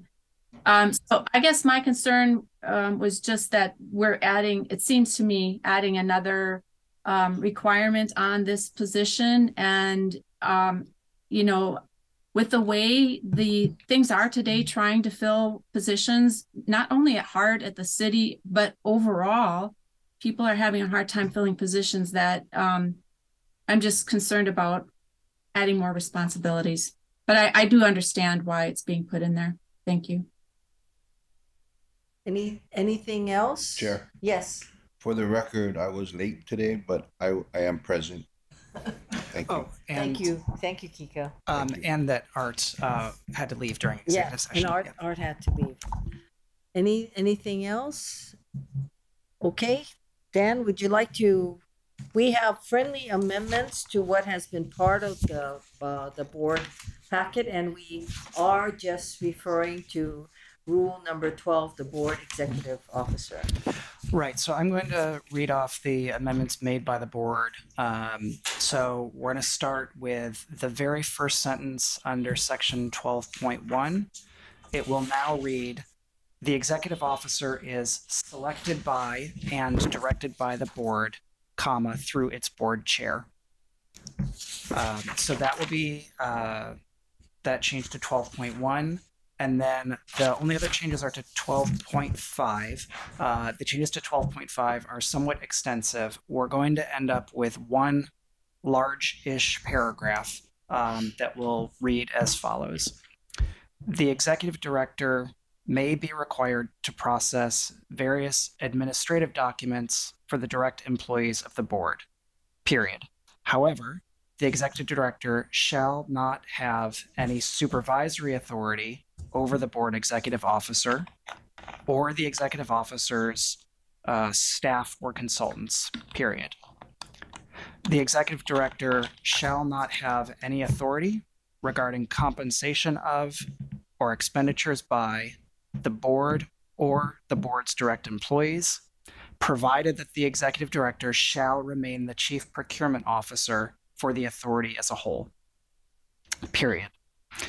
The executive officer shall interview and select any additional direct employees of the board determined in the budget as to FTEs, subject to the approval of the board, period. The executive officer shall provide input to the organizational chart as it applies to the needs of the board. In addition, the budget shall set forth expenditures. In addition, the budget shall set forth the board's expenditures. The executive director shall not direct board operations. The executive director shall expeditiously fulfill any administrative requests made by the board executive officer. So members, may I have a motion to accept the rule 12 as has been, we can call it a friendly amendment, or we can just, we've never acted on this before, so it is as read by the attorney for the board. To move. Motion second? And the second. So we're into discussion. Members, any discussion on the now proposed Rule 12? And by the way, just so that we're clear, I've checked with Dan Gluck, and we can implement our rules piecemeal like this. And I think the issue of the executive officer of the board and the staff of the board is critical, that we should implement this part of the rule immediately. So with that, any discussion, members? Yes, yes, Chair Natalie.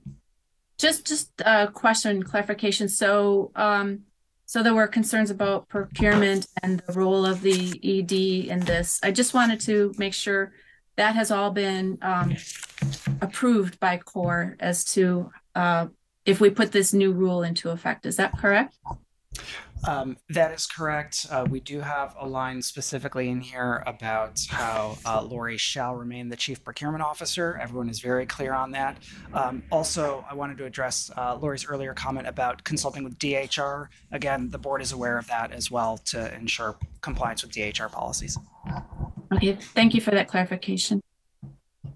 Anyone else? Any other comments? Discussion? If not, members, do we have unanimous consent on the adoption of Rule 12 as read, as presented before you and as read by Dan Gluck as to those specific changes to what was handed out. Do we have unanimous? We have unanimous consent. Thank you very much, members. Now we are going to move on to item number 13 is the recruitment and the hiring of the board executive officer. And anyone? There's nobody here. I should ask anyway. Maybe they're hidden somewhere. Anyone here to comment on agenda item number 13? Anyone online? Nope. So with that, we'll proceed. Michelle, I have you as the person to speak to the recruitment and hiring of the board's executive officer, and we also have a provision here for executive session if that's what we'd like to get into. Michelle? Uh-oh, I'm here. What am I supposed to say? Okay, I'll be really honest, I'm not prepared for this topic, but give me a hint and I'll make a comment. How you want to recruit? Yeah, this is really more a question of, because you're HR for the board, it's a matter of how we're gonna recruit, how we're gonna get the criteria and so forth. Okay. So I think what we need to do is look at the previous vacancy notices, and then so if Lori, if you could just, I'm sure that they're from quite some time ago. What I'll do is I'll look at that. I will add the information that we have in the board rules in terms of the executive officer's roles and responsibilities. I'll consult with Colleen primarily, and I will put forward a draft next month for everyone to look at so that we can put the vacancy out as soon as possible. What I don't know is because this is not something that you have to kind of approve this. Does the board have to approve this? So I'm looking to Dan to know if we can do this kind of offline or if we have to do it in public committee meetings and board meetings. In terms of the review and selection of candidates, that can be done in executive session. But if the board needs to discuss candidates and qualifications and things, that would have to be done during a meeting. Okay, in terms of reviewing a draft vacancy announcement, can we do that offline and then and then bring something with everyone's comments to a committee meeting next month? Yes, we could do that. I could circulate a draft and then everyone can send their comments directly back to me, not to each other, but to me. I can compile them then for the next meeting. Okay, that would be my suggestion, is that, in the next week or so, Lori, if you could have the staff just send me the previous vacancy announcement. I'll write a draft and then Dan can circulate it to all the members, and then we'll collect comments, and then we'll present that at the committee meeting.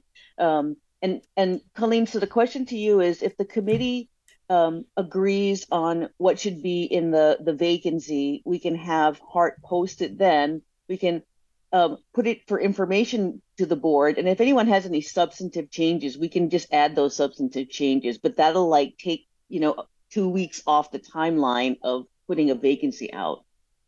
I think that's fine. We would just subject to the board's approval, and I don't think the board would disapprove that way of expediting this need that we have.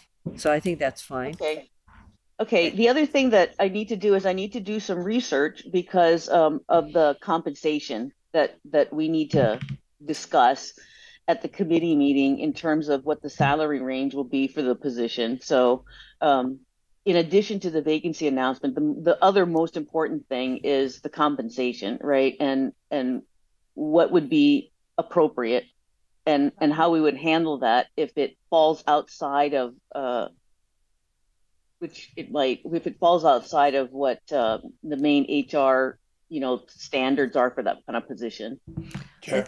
Yes. On that regard, I am a recipient of the APTA National Compensation Reports, and I can extract that information and send it to Dan. Is that reasonable, Dan? And the only reason we're poor Dan is because of the fact that we don't have an executive officer, right? And we can't have all of you communicating with each other and violate sunshine. So everyone should eliminate reply all from your computer, because that's what's going to cause our problem. As to compensation, Robert, in the budget, is there the compensation issue? You mean with respect to the executive officer or employees generally? Is there a category or something like that within the budget from the board's perspective, or will there be? With respect to the board's budget, there's not an issue because the board is allowed to move money from one character of expenditure to another, and that's allowed by ordinance and also the HART charter. So as we presently stand, and not with the upcoming budget that you're proposing, but where we presently stand, can you tell us how much is in the budget for the board? I could tell you I think there's 2 FTEs for the board, one for the executive officer and another position for the staff. And I think with respect to the budget amount for the FTEs, it is, I think, $150,000. Now, that seems very low for 2 FTEs. The question is when you're going to hire the FTEs, right? If we're going to start recruiting, I don't know, in June or July, and it'll take 6 months or whatnot, beginning next fiscal year, then we're not going to spend an entire $149,000. So it kind of all depends on the timing of the recruitment, but then we have the ability to kind of move money from one character to the other, just like what we did with the fiscal year 24 budget amendment for capital labor costs.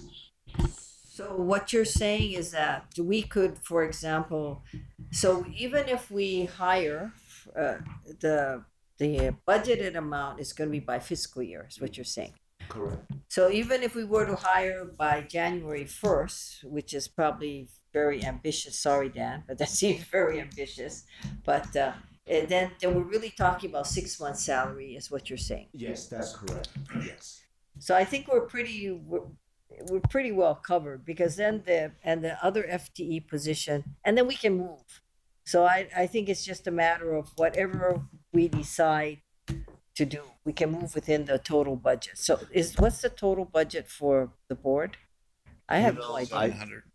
Yeah, I think it's about 750,000. And we don't use that kind of money, right? No, we don't use that kind of money. Yeah. So I think you got pretty wide, whatever you think we'll be able to cover.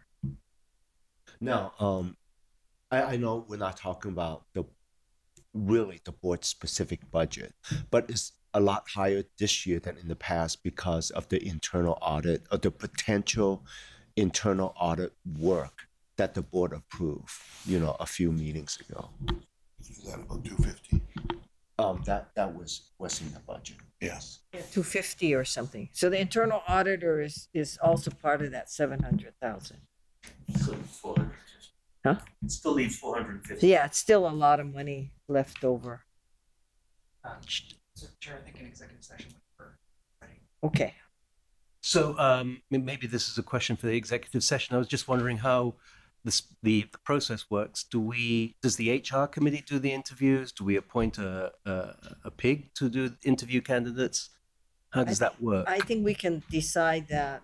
We can further discuss what's the best way to proceed on that. It's really going to be up to the board as to how you want to schedule that. And again, I don't think that would need to be an executive session. That discussion, the process, you can discuss in open session. I think that's what Michelle was asking for. Whatever comments that we may have or questions, send it to Dan, and Dan will get it to her, and she'll come up with a proposal at the next meeting. Is that right, Michelle? Yeah, and I think, Anthony, I think that was a really good catch. And I hadn't really thought about that, about the selection process, that I hadn't thought that far ahead. So I'll add kind of a draft of, here's some choices of how we could do the selection. You could do it with the HR committee. You could have a pig. You could whatever. You could do it at at a full board meeting, which is kind of similar to how we select the ninth member, right? And so I'll lay them out, and then people can give their comments, and then we can make a recommendation to the full board, and then the board can make a decision on what's appropriate and how they think that should work. So that was a really good catch. Thank you. I'll add that to my to-do list. We probably could create a pig at the next meeting for that with the whatever Michelle comes up with, and then it may be easier to do the interviews that way. But that's something that we can decide as a board. Okay? Yeah. I'm a little bit worried about the compensation falling outside of the Hawaii, range, and having to go for additional approval, because from what Lori has said is that takes time, and there's a back and forth that goes through, and the board might need to reemphasize how important this is to us, right? So that we can get something through. But I am a little bit worried. So I need a little bit of help with what the salary range could be, what it normally would be, and then we can make a decision on whether that's appropriate or not appropriate. Okay. Our attorney has said that he thinks we'll be fine. Okay. Okay, great. So I'll just everybody send me what you got. Roger, send your stuff to Dan.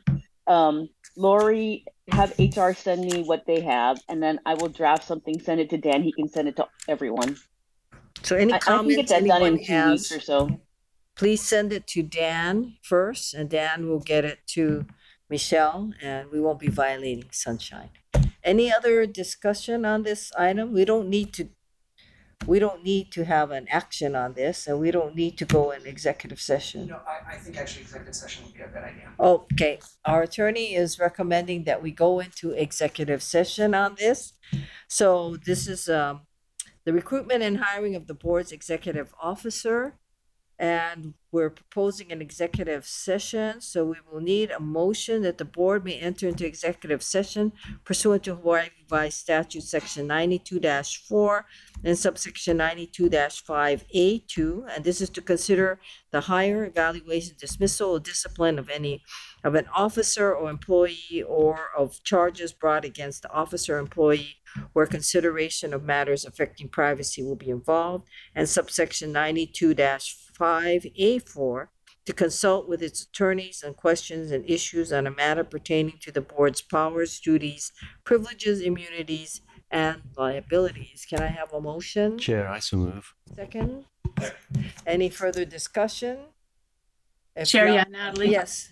Just stating for the record. So I understand I'm not able to attend because I haven't signed the confidentiality agreement, and there's a disagreement between the AG and Corporation Counsel. I would like that comment to stand for any of the remaining executive sessions as well. Thank you very much. Any other comments or discussions? If not, do I have unanimous consent? We do. So members, we will be going into executive session. Thank you very much. We stay, members, because we have 2 people on Zoom.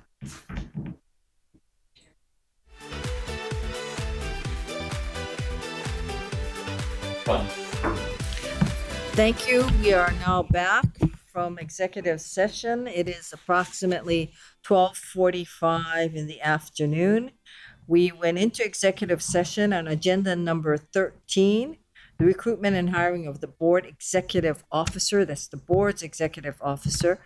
We need to do a summary of what happened in executive session. Michelle, do you want to do it, or shall I do it?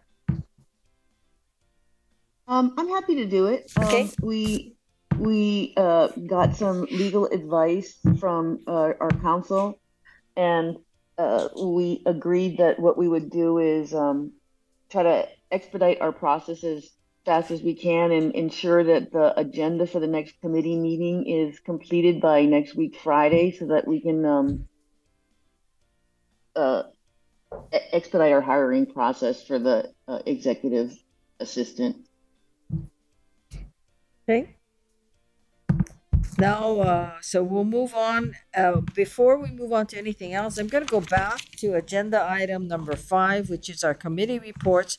Kika has now arrived, so Kika will give us a summary of the October 17, 2023 Project Oversight Committee. I see no one here, and I'll just out of the abundance of caution, I'll ask if there's anyone in present. No one is present. How about online that might want to comment on this? Okay, Kika. Okay, thank you, Chair. Brief summary. Again, the meeting for the Project Oversight Committee met on Tuesday, October 17th. We reviewed the August progress report as well as the, we did have the June, July, and August PMOC report, but we focused primarily on the latest report, which was the August report. We also discussed the owner-controlled insurance policy change order that was on the agenda and recommended approval to the full board, which I believe the full board took action earlier today. And we also, in executive session, discussed the STG joint venture change order and deferred the matter. That's it for the POC committee, Chair. Thank you very much. Any questions or comments by the members? If not, we'll move on. Okay, I was just counting to make sure we had quorum. Thank you very much. So, agenda items number 16 and 14 and 15, I'm gonna defer. And now we'll move on to agenda item number 16, which is the HART report. Chair? Yes. Sure. Since it's on the agenda, may I make a comment? Is that allowed? On which one? Well, it applies to both actually, but you can choose if you'd like. Oh, no. Whichever one you want to make a comment on. We are deferring the matter. Yeah. Okay. So on the executive director response to performance evaluation. Okay. So I was actually surprised to see this on the agenda, and I'm glad that you're deferring it. I've been thinking about this for a while. I've noticed there's some tension in our meetings and some perhaps animosity and a feeling of kind of us versus them. And it was better today, but I see it in the questions. I see it in member comments, the proposed rules, which I feel are micromanaging the ED. And I just want to put that out there, because when we have this kind of feeling out there, other people notice. And I'm sure it makes the job more stressful and could potentially impact morale. And I wanted to state, I wasn't party to any of those evaluation discussions, but I wanted to state that I believe that Lori has done a very good job given everything that she's been handed in the past. And she's made mistakes, but I just wanted to make that statement formally because I'm concerned with what I see and what I hear in our meetings. So thank you for letting me make that statement. Thank you very much. So we're moving on to agenda item number 16, which is the HART report on dashboards. I don't see Nate, but sorry, Chair. I just texted Nate. I wasn't sure if you folks were going to do no problem. Session. So is it okay? We can move on. So let me come back to that, and let's go to agenda item number 17, CCUR traffic impacts. First of all, I don't see anyone, but is there anybody who wishes to comment on that? I don't see nothing online. Thank you. So you may begin, Joey. Well, good afternoon, Chair. Good afternoon. Members. Thankfully, there's we have nothing to report from the field this month. I don't know if you caught it, but I said that we would be calling upon your assistance on the members. I did catch all of that, so Yeah. I will be assisting. Okay, thank you very much, because you're the ones who brought it to my attention. Gladly. So thank you. Members, any questions, even if there's no report? Actually, Yes. Chair, thanks. Sure. As it happens, yesterday I went, for my sins, I had to go to Costco in the village. And I noticed that a couple of cars were making left turns into Costco, even though it was actually coned off. And there was a police car parked right across the street, and the cop was sat in it. I don't even know if he was paying attention. And then I saw the police car at the next intersection at the traffic light. I forget the name of the road that goes past Kapalamahale. Alakea, I guess, is it? Alakava, right? And same thing. Cop asleep in his car. If we're paying these people, can they not be out on the street and actually paying attention to what's going on and directing the traffic? Yeah, so we've unfortunately, I don't think there's much we can tell them in terms of, once they're out there, is my understanding. Well, let's get rid of them and hire some people who will do the job properly. Just for information, the number of police officers that we require are determined by DTS and by other departments, and so HART's got their hands tied a little bit over what they can do. And I certainly hear the issue that you bring up. In my view, the largest value of the HPD being out there is the blue light car. Because it's certainly, I see the same issue that you see, but it is what it is, that they are there is a requirement for a traffic management plan, and HART submits that just like everybody else does. They get a permit for that, so it's not as easy as them deciding to get rid of them. I mean, I was being slightly facetious, but only slightly. I mean, we could reach out to HPD and ask them why we're paying these guys if they're not actually going to be doing anything. I mean, like I say, I saw 2 infractions directly in front of me. Happens all the time. Agreed. I totally agree. So board member Alto, I will bring that up at our next coordination meeting and convey those sentiments. Thanks. Anyone else? Anyone online? No? Thank you very much, Joy. Thank you, Chair. We'll go back to agenda item number 16, HART report on dashboards. Nate is here. First of all, anyone in person or online that wishes to comment? Nope. All yours, Nate. Thank you. I was wondering why Joey was running down the hallway. I know now. Sorry for being late. So I wanted to give an update on the HART report on the dashboards. I was going to introduce Corey Ellis, the Director of Project Controls, who you guys met on Tuesday. Unfortunately, told him to go to lunch about 15 minutes ago. So bad timing again. But one of Corey's top 3 to 5 priorities is try to land on what is a good executive level progress report for the board of directors.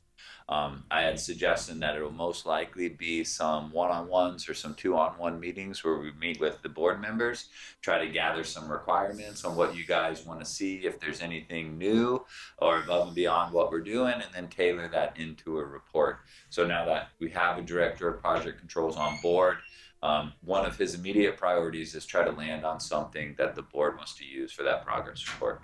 Unfortunately, that's my only update. He's on board now. We can reach out and start scheduling those meetings at your guys' convenience, and we'll go from there. Thank you. Any questions or comments? Anyone? Okay. Thank you very much, Nate. The next item is item number 18, a summary of board members' requests made during the October 20, 2023 Board of Directors meetings. Before we proceed to Lori, anyone here or online wishing to comment on this? Nope. Lori? Chair, so board members, just make sure I captured everything from today's meeting on what we need to follow up on. So Art asked that the ethics come back again, be put back again on the January agenda. Chair requested that at the next Finance Committee, that HART does the presentation on the amendments to FY24.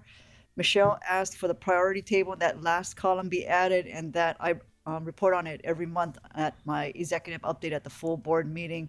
But Michelle will also have it for your committee too in 2 weeks. So we'll start there, and then every month after that, we'll put it on the full board. On the HART succession planning, so you talked to me prior, you would like me to do, look at that document that you prepared, but also overall HART succession planning, including for my position. So I'm hoping to have at least something for your next committee. Chair, you mentioned that you wanted actuals versus projections on the GET and the TAT, so we'll have that for the next board meeting.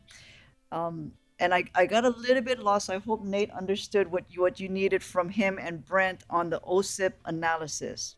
You kind of clear what she wants? Yes. Okay, great. And then Michelle, you also asked for the position description for Cindy's position. And I did actually email that to you and Dan and Colleen when you folks were in the session. Oh, yes. Thank you for being so prompt on it. Can you also do some research and send me the salary that she was hired at and her changes in salary if there were any? Oh, okay. And her progression in the salaries over the years. Yep, will do. Thank you.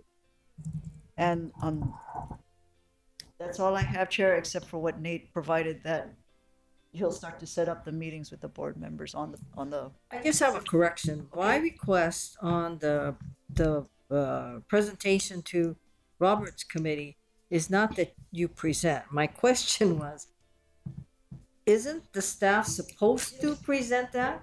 So I'm not asking you to present. I'm asking you to do what I think you're supposed to do so that we get that. Okay, just so that we're clear. I don't want it to seem like I'm asking you to do something new, because it's not. It's your responsibility to do that. And we'll present it again to his committee, because then you'll have to approve, and then the full board would have to approve it? No. No need? Oh, no, this goes directly to the mayor. No, but that's 24. Right. Oh, Paul. Yeah, except for the board. Oh, okay, so nothing to do for 24? I thought you folks needed to approve that, the amendment. Really, the finance. Oh. We're gonna bring that back up to the board at the next board. So that the board. Amend it. No, I was talking about the annual operating and the capital budget, which is. That's 25. Right. But yes, which is, no, but he did that. No, he did 24. No, he did the presentation at the last board, at the last committee meeting. No, I did. 25, me and Brent tag team. 24, you did, because I had nothing prepared for that. I think we could talk about it offline. Yeah. That wasn't the way I saw it. I saw it as him doing it to us on explaining the 25th one. 25. There's certain items, but we could talk about that offline. Okay. Anything else? Any other corrections or comments? Oh, Chair, if I may. On the board rules, my understanding is that the Rule 12 that was passed is going to supersede and replace the existing Rule 12 of the rules. Is that correct? Right. Okay, great. And we're going to renumber? No, that is the... Currently, they won't need to be renumbered because it's already Rule 12 in the existing rules. So we'll do a resolution when we do the whole board packet, rule packet, but I think we're clear on this one then. Thank you. Okay. I think any other comments or questions on agenda item number 18?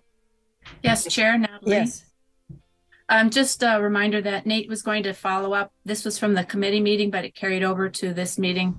My questions related to some numbers on the presentation for the change order for the controlled owner insurance policy. OSIP? Yep, yes. He's signaling that he sees it. Okay, thank you. Yep. Well, Anthony says he mentioned it, so. Okay. Anything else? If not, members, we are at adjournment. So hearing no objections, we are adjourned. Thank you very much. Thank you, Chair. Hey, not bad. 1 o'clock.